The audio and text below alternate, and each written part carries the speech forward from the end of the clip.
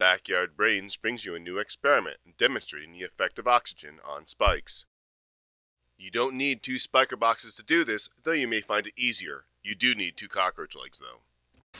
Set up the cockroach legs similarly to the experiments you have done before. For the purposes of this experiment, the cockroach leg on the orange spiker box will be the control,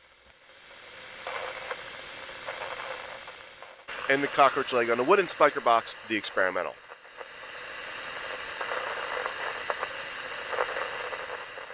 Now the leg is still alive and requires oxygen. The only way it gets oxygen is via diffusion through the open wound in the leg. If we liberally apply petroleum jelly to the leg, perhaps we can cut off the oxygen supply and see its effect on neuronal spiking rate. Notice I am now starting the stopwatch timer. 1 minute into the experiment, both legs are still producing spikes.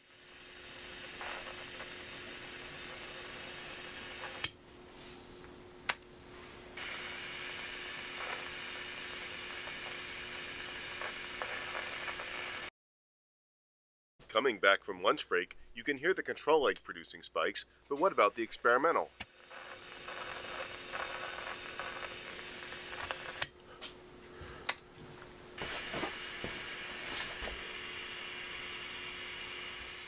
The spikes are gone. But can we make the spikes return?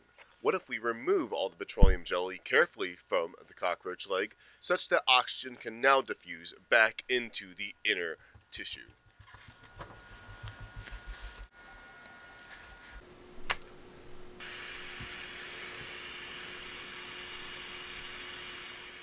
Let's restart the stopwatch.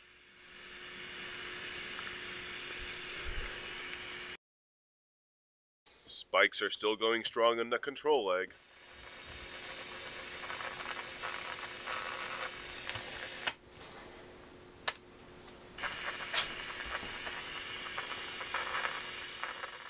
And the spikes are back in the experimental leg. Let's do it again. Restart the stopwatch and apply petroleum jelly to the experimental leg.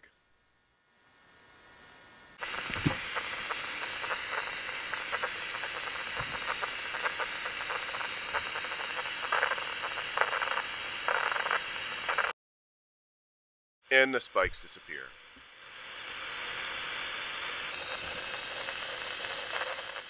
But the control leg is still producing spikes.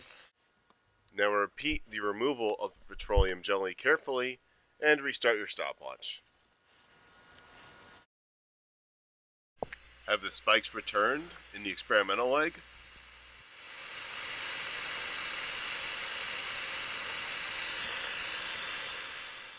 Control still good. 2 hours and 17 minutes later, the spikes are back this second time around.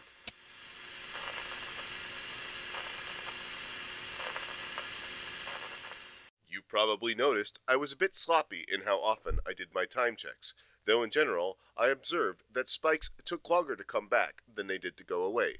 Can you make more precise measurements? Please do let us know. Backyard Brains, neuroscience for everyone.